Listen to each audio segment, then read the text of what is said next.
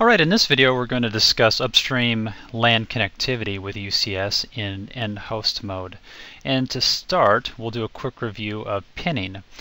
So with end host mode you have pinning, and you have two different types of pinning. You've got dynamic pinning and you've got static pinning. So we're showing dynamic pinning here in red and static pinning in orange.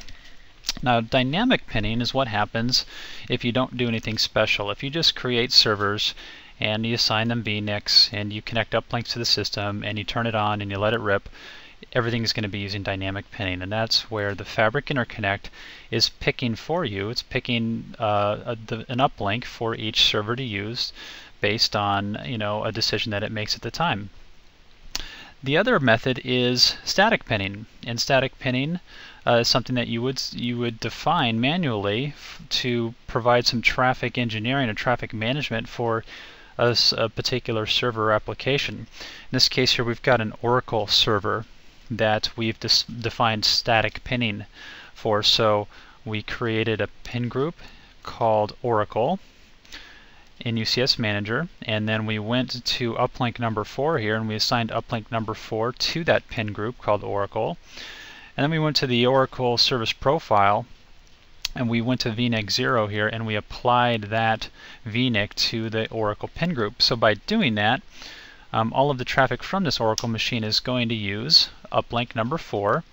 Meanwhile, the traffic from all the other servers here, servers X and Y, will be using dynamic pinning, and they will use uplinks that have not been applied to a static pin group. So in this case here we've got uplink number 1 is available for dynamic pinning, so therefore we've got servers X and Y using uplink 1 and the Oracle machine using uplink number 4. So we were able to segregate the traffic from the Oracle machine between the other servers. Now, if uplink number 1 were to fail here, and if there was no other uplinks available for dynamic pinning, well then we will use uplink number 4 for the other systems as a fallback. So as long as there are interfaces or uplinks available for dynamic pinning, those will be used. But if none are left because they've all failed, and if there's an uplink available that has been defined for static pinning, well that will also be used for the servers that we're using dynamic pinning. Now what happens here as well with dynamic pinning is that the Fabric Interconnect will look every 300 seconds to load balance the traffic across all of the uplinks for dynamic pinning. So what were to happen if I had a running system here and I added 2 more uplinks, uplink 2 and uplink 3?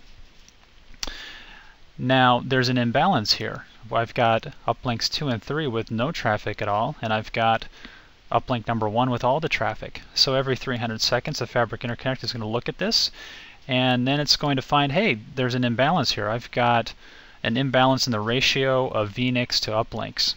So what it's going to do is it's going to make a load balancing decision, and it could move any one of these server connections to a new uplink. In this case here it's going to move server Y from uplink 1 to uplink 2. And in doing that, it would have to send a gratuitous ARP out of uplink 2 to alert the upstream network that this MAC address is moved, and it will do that. And what we've achieved here is load balancing, dynamic load balancing. So as you add new uplinks to the Fabric Interconnect, or as you add more servers, or servers that we're using a lot of connections are now powered off and removed, all of that could influence a load balancing decision with dynamic pinning.